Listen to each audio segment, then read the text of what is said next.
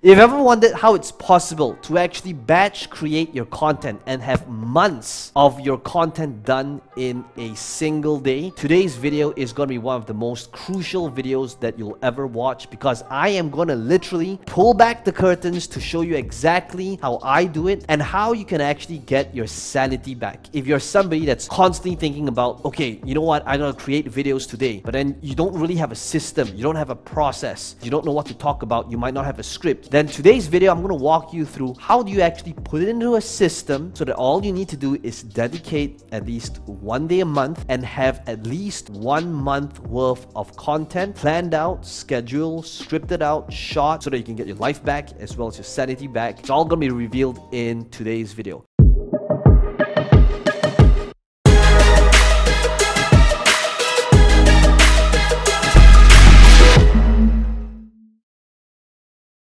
Hey, what's up everybody? This is Peng Joon here, helping you monetize your knowledge as well as your content and your life experience a whole lot better. And today, I'm gonna be going behind the scenes to show you exactly how you can do that by walking you through the process to making it happen. When it comes to process and softwares, there are a lot of different softwares out there that you could be utilizing.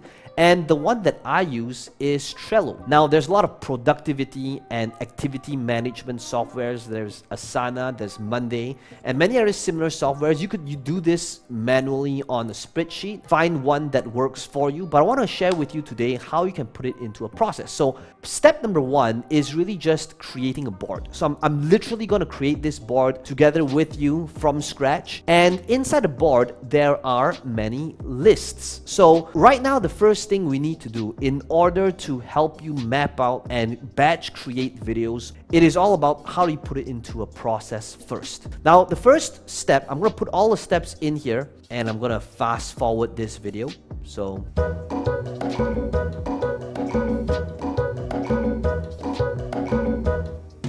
okay, so here it is. We are on a brand new board called the YouTube workflow. And from left to right, I'd like you to think about a standard manufacturing line where right now, rather than manufacturing cars, we are literally manufacturing a YouTube video from its idea all the way to completion. But it all begins by having some sort of idea dump. This is where I'm also going to be sharing with you a process of all of different steps involved in the idea stage, all the way to research, to optimization, to promoting it, all the way to completing it. Okay, so let's begin. Okay, so what we have just done is you can see that I have created a workflow where on each different stage, from researching to scripting and filming it, to editing it, and the graphics and optimizing it, it's all going to be here. But first, let me explain to you before I reveal to you the entire process how it works first, right? So it all begins with just dumping your ideas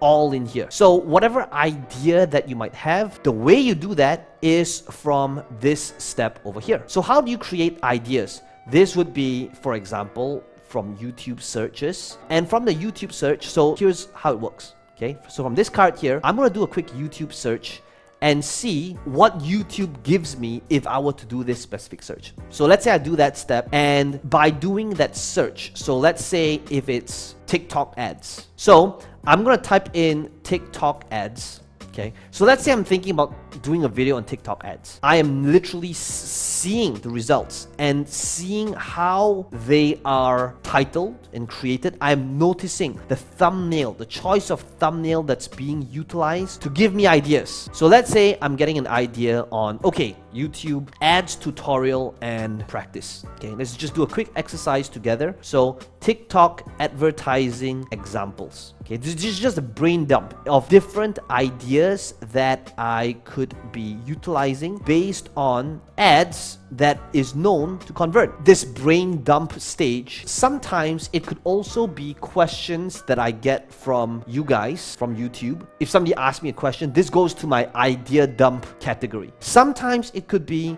a specific video that I see, and if I feel that, hey, that's a pretty good talking point, this is something that's trending, that's going viral right now, that goes to my idea dump YouTube workflow. Inside Trello, it has got this really cool feature, and there is this thing that says email to board settings. Now, if I were to click on this email to board settings, notice that Trello gives me this link. I can actually copy this email address that is unique to me and add it in my address book in Gmail. So I could call this my YouTube workflow board. Every time I see something that's interesting, if I were to email myself this link, it goes straight away to this exact board, to my ideas dump. So this is how you load up your idea dump board. So now this helps you populate your idea dump board, and this is where you would have like a whole bunch of idea dump videos. Okay, so what I've just done is I have actually loaded up some samples to show you how that might look like in my board. Things that I could be doing or videos that I could be shooting that perhaps I haven't shot it yet. So for example, this video idea that I had where I would show you how I did a campaign where I bought YouTube subscribers running YouTube ads. You'll notice that like for this idea dump card, it has a screenshot of how that campaign looked like, where I ran this YouTube ad to different countries to show you how much it costs to buy a YouTube subscriber. Okay, so this is more of a social experiment. So now it's still in its idea stage, right? So this is how you just load up. So now you can kind of like pick and decide which one to go forward with. So step one is done, right? I've got the idea dump category of different topics that I could be talking about as an example, all loaded up. And you'll notice that this is kind of like color coded as well. It's like pink in color.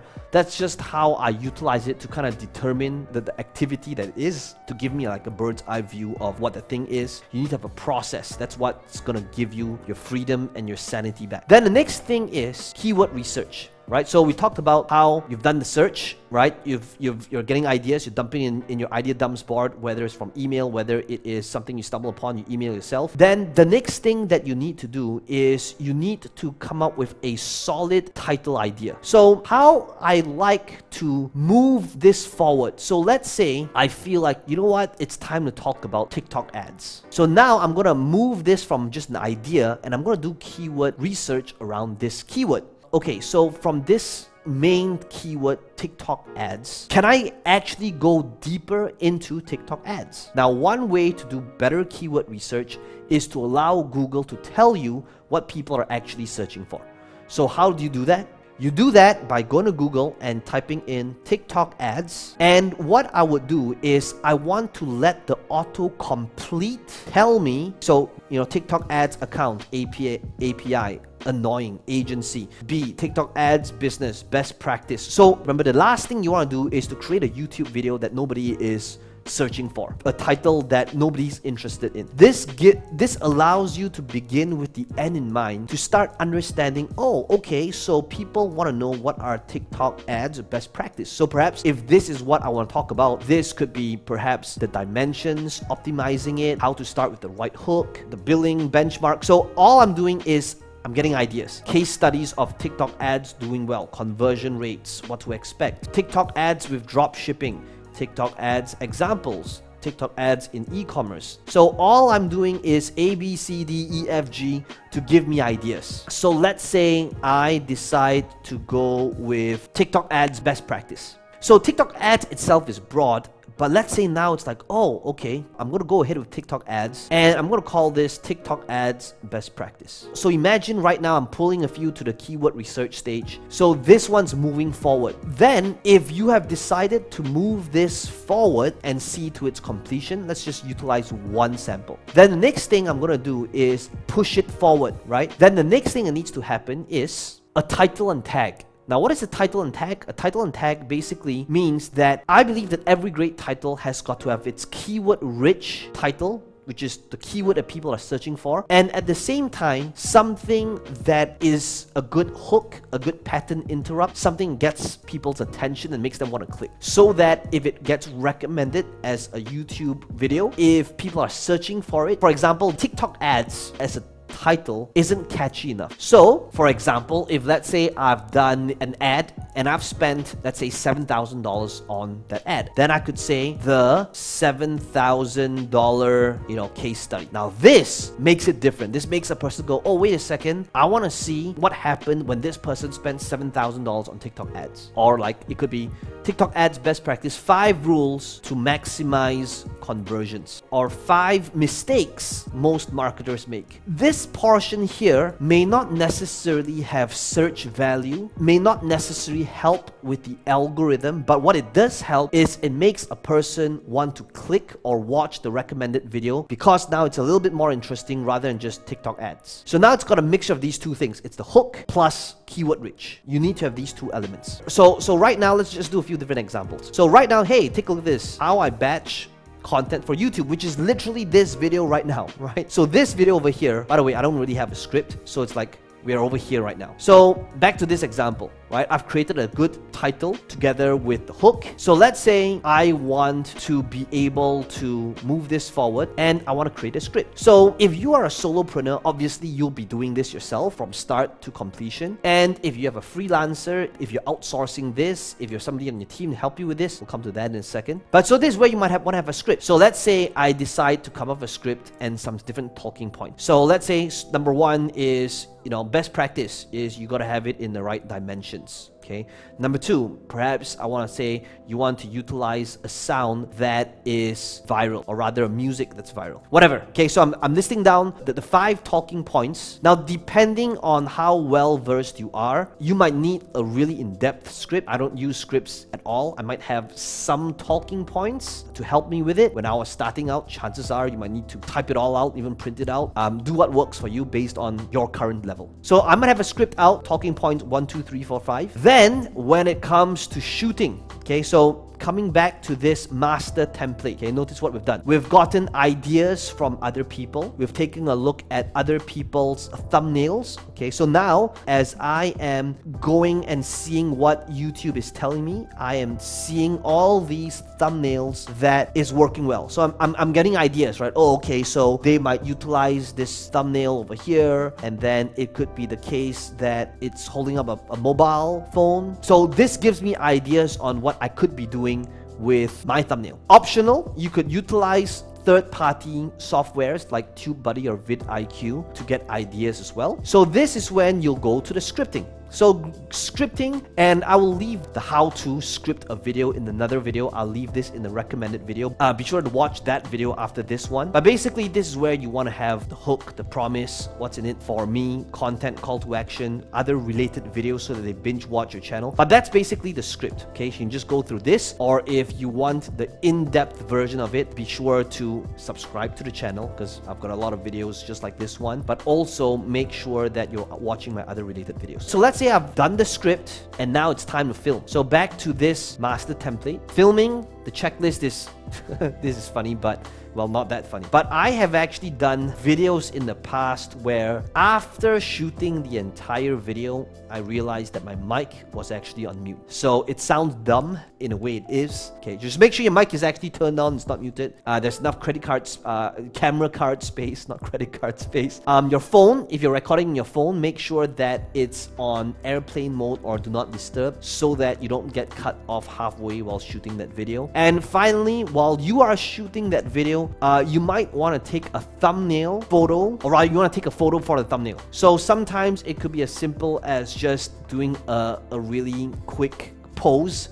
Right after you shoot that video, do that pose that is required for that video. So it could be in front of a green screen with a backdrop, right? So let's say if it's a TikTok ad, it would be like something like that, right? So based on the different ideas, the different thumbnails, it could be this, whatever, right? So this is when this pose becomes that thumbnail. And the reason why you always want to have a thumbnail, well, for obvious reasons, is because the recommended or default thumbnail from YouTube isn't going to be really attractive. It's not going to give you that high click-through rate, which is what the algorithm looks at. And many times if you just go with the default, you know, your eyes will be half closed or something. So just make sure that when you finish the video, you take a thumbnail. Okay, so that's where I'm giving you the checklist as well. Take the thumbnail photo. Okay, once you have taken that thumbnail, you're done with with filming, this is where you move on to the next stage, which is the editing. So imagine right now, you've shot the video and you are ready for edits. So here's the thing, right? Now, obviously,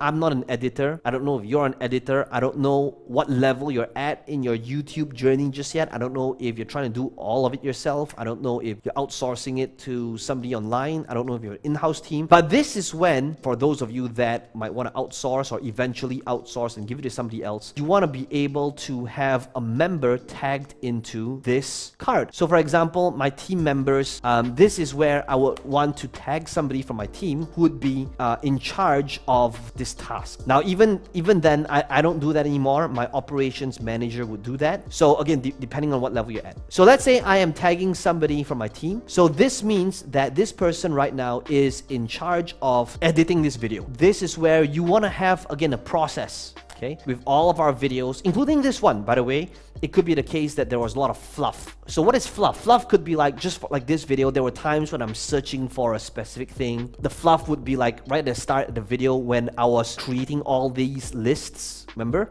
Right? It would be really boring if you literally just waited for me while I created these lists one by one. So that to me is fluff. We either cut it out or speed things up. Editing. Is there a branded intro? And by the way, so feel free to pause this video if you want to, just copy and duplicate all of the different steps. A branded intro, just like the start of this video and all of my videos, there's this quick 5 seconds, sometimes 10 seconds, quick branded intro that gets a person that might be new to the channel to get a basic understanding of what it is that I do. You want to think about if you want to have subtitles, if you have a call to action. So like all my videos, sometimes in the middle, sometimes at the end, I would have a call to action that says something along the lines of, by the way, if you enjoyed a video like this one, be sure to subscribe to the channel so that you're notified whenever we come out with a video similar to this one or other related videos. And then this thing appears. So can I have my team just magically have this subscribe call to action button appear? So notice what just happened, right? Even though it's obvious, people might not realize that that's what they could be doing. So in all of your videos, you want to have like a mild call to action in the middle, at the end, somewhere in your video to get people to subscribe. By the way, so hopefully you should be subscribing right now if you're enjoying this video so far. Be sure to smash the subscribe button. Okay. Next one is, are there B-rolls that's needed? So for example, like this video, because it's very tutorial based and tactical, chances are there's no B-rolls. And finally, as you are editing the video, just like this video, you'll notice at the end, you want to have an end screen for other recommended videos. Your videos. Why? Because you want to make sure that a person stays on your channel and binge watch your videos. Like notice what I did earlier. I actually seeded that in. Remember me saying, I said, by the way, if you want to be able to understand how to create a script for your YouTube videos, be sure to watch my other recommended video, right? So make sure that you have an end screen for your other recommended videos.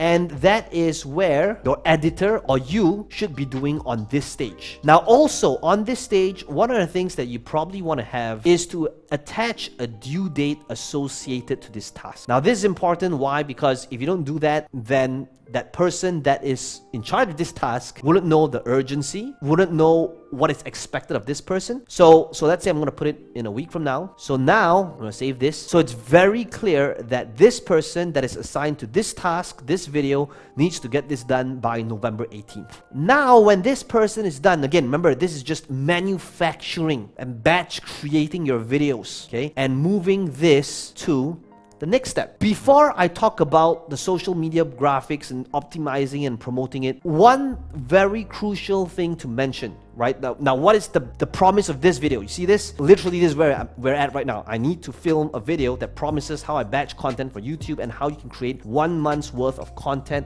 in a day, okay? So how do you actually do that? Okay, well, you'll notice that there seems to be a lot of steps, and the reason why there's a lot of steps right now is because you're trying to get this system set up. Like for me, what am I doing right now? Even like for today, I am literally spending today batch creating all of my YouTube videos, utilizing this same process that you're seeing. So to batch content for whether it's 1 month, 3 months, but what I do right now is I would try to spend 1 day in a week to batch create content for the month. So in order to determine what that day would look like, you first need to begin with the end in mind by deciding how many videos do you want to be publishing a month? Are you somebody that wants to do once a week, twice a week? So for me, I know that based on my current strategy right now, I am releasing 3 videos a week, which means in a month, I need to have 12 videos. So the question is, how can I shoot 12 videos? And what would this comprise of? So if you follow this channel closely, you'll notice that 2 videos in a week, they are tutorial based, just like this one right now where I'm teaching something, and 1 video would be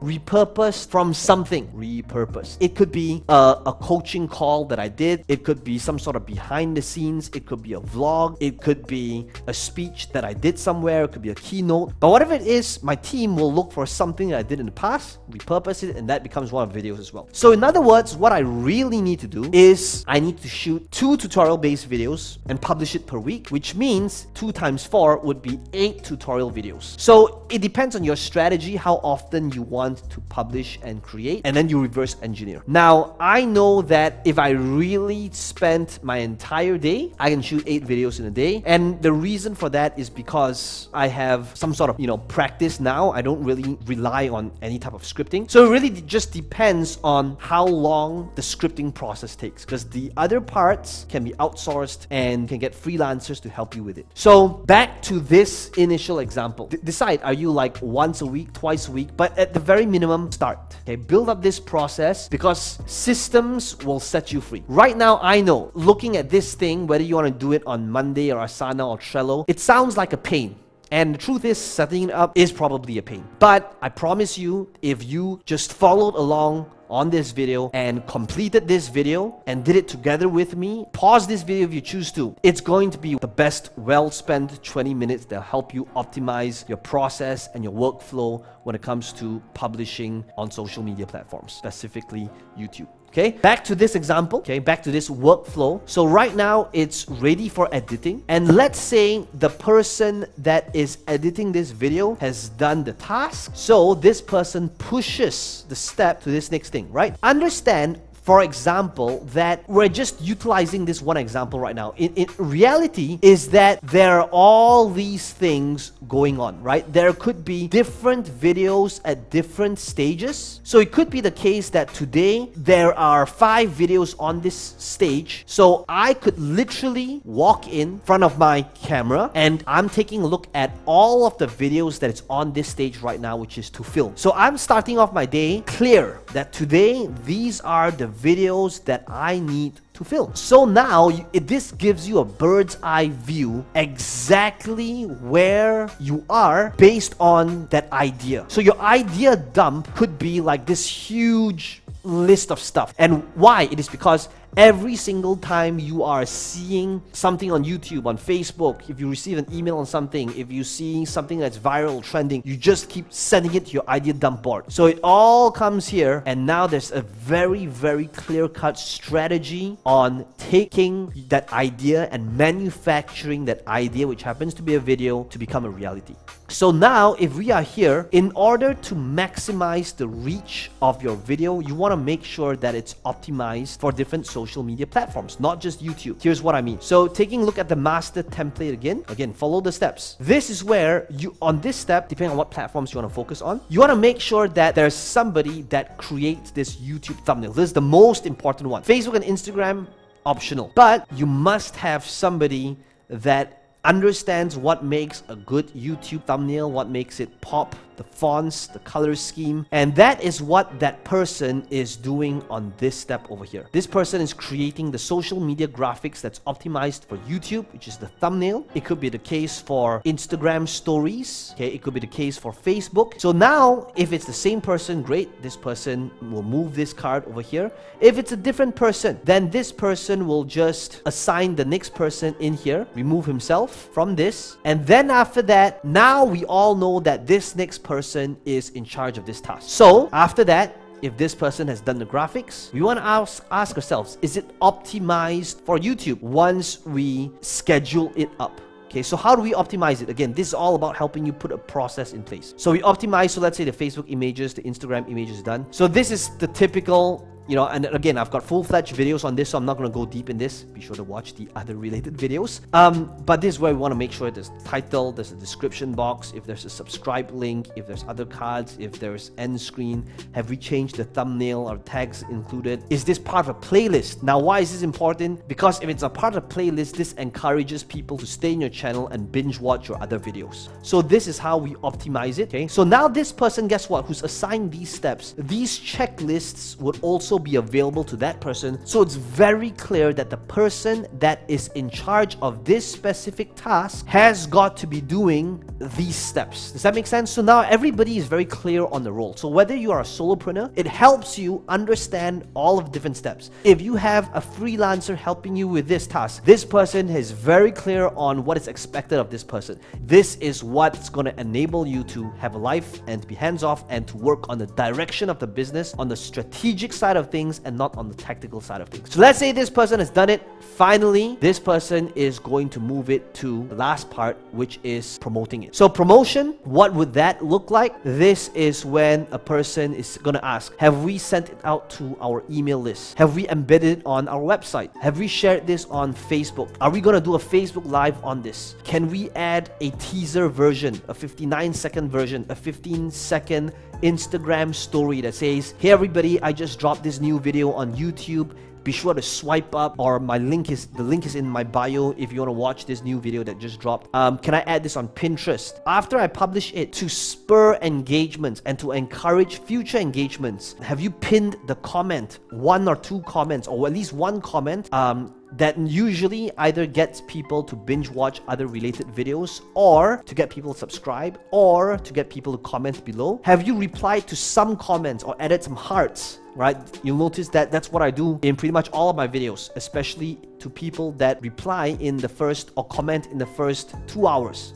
And by the way, guys, let me know in the comments below what your biggest takeaway is so far, what you liked from the video. Let me know your thoughts, or if there's other related videos that you would like to see, any questions, leave them below. And guess what? The people that make those comments, I will actually reply to these comments, especially the early ones, to encourage future comments, more comments. Okay, so that is what you want to be doing at this step over here. And finally, when that is all done, that is when you can move it to completed. And that is when you know the task is done. And this is how you create a good workflow that gives you optics, that streamlines this process, that enables you to batch create content, whether it is on YouTube. Guess what? This also applies on Facebook, applies on Instagram. Systems and process will set you free. By the way, let me know in the comments below what your biggest takeaway is. And if you feel that this video has helped you, please smash the like button. It does help out the channel. And be sure to subscribe to this video if you liked it. If not, well, too bad. It does surprise me that you stayed all the way to the end though. You can always unsubscribe. This is Peng Joon here. I hope that this video has given you value, and I will see you in future videos. Be sure to watch these other related videos.